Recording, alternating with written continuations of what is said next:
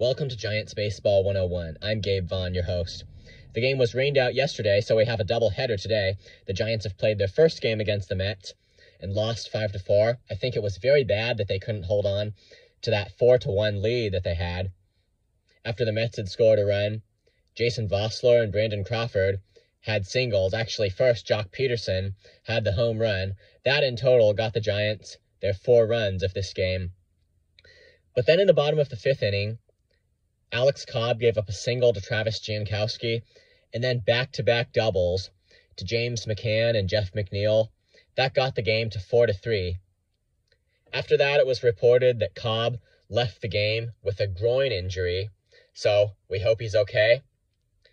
But this, of course, seems to imply that Cobb wouldn't have come out of the game if it weren't for his slight injury. Hopefully it's slight. But basically, it seems he wouldn't have come out of the game if it weren't for that, even after having given up those 2 doubles. So, what Kapler's managing plan was, I just have to criticize it if it was to leave Cobb in the game after that. The point is, he should have come out anyway.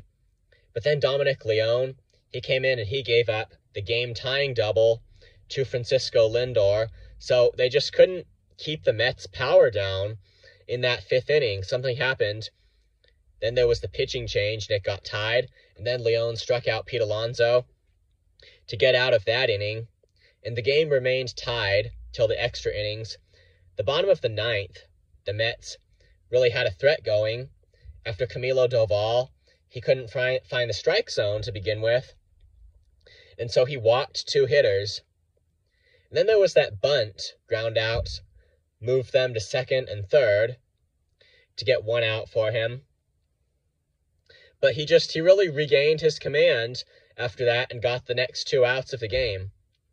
And after Doval had faced 3 hitters, I have to say I was wondering whether Kapler should have taken him out of the game right there because of his lack of command, and Kapler decided not to do that. Again, this is a doubleheader. He's going to want to save his pitchers if possible.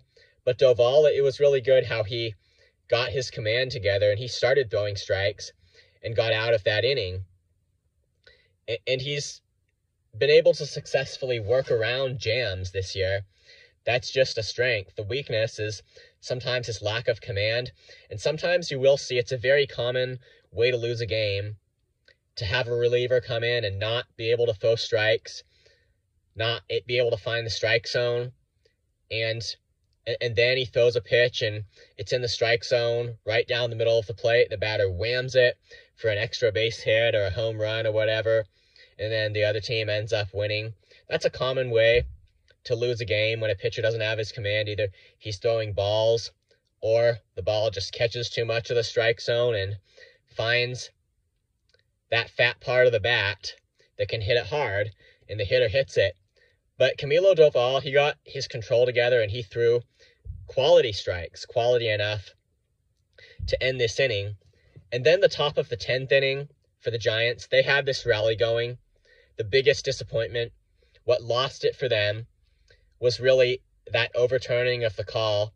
Thairo Estrada had originally been said to have reached on Francisco Lindor's error.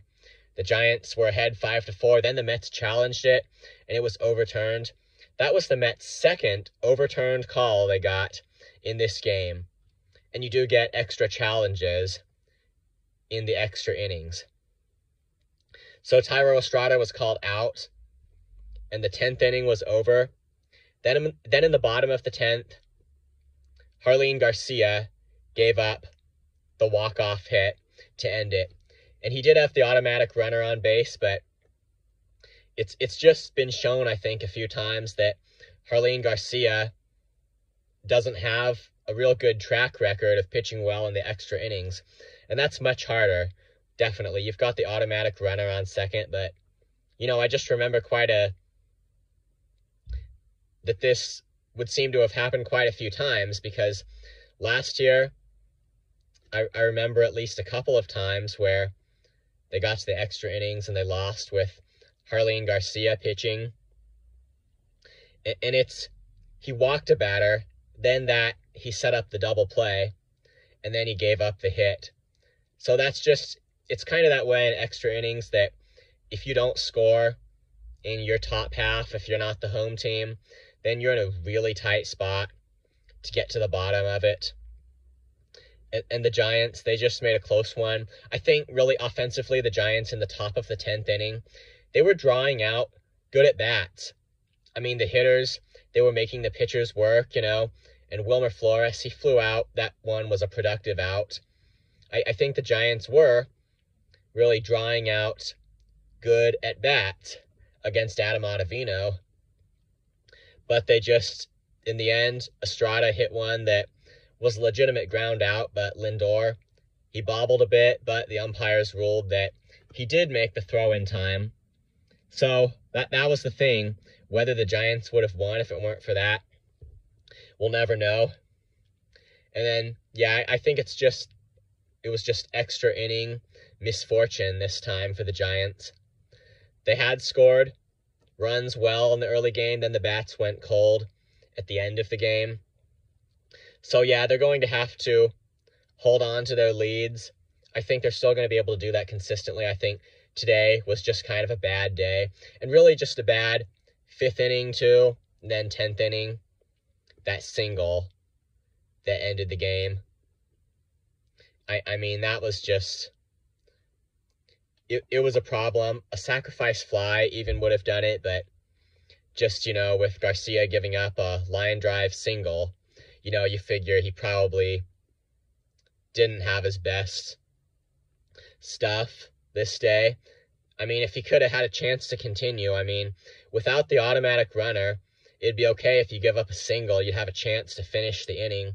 It was really the automatic runner that did it, but the automatic runner rule, whether we like it or not, is here, and if you don't score in your chance in the inning with your automatic runner, you've got to deal with the other team getting that advantage. That's really a lot more to deal with, and so it just didn't happen. I would just take this as kind of a game with a couple of innings in which there was just a misfortune for the Giants and their bats couldn't quite get hot enough at the end of the game.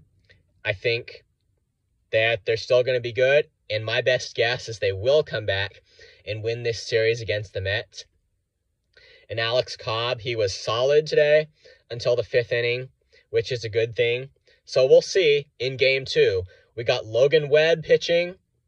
I have high hopes that he's going to be good. I also have high hopes that he's going to pitch deep into the game. So we will see. This has been Giants Baseball 101. Please subscribe if you have not. If you've got a question or a comment, you are encouraged to email me at gabrielvaughn89@gmail.com. Thank you. I'll see you later today after the second game.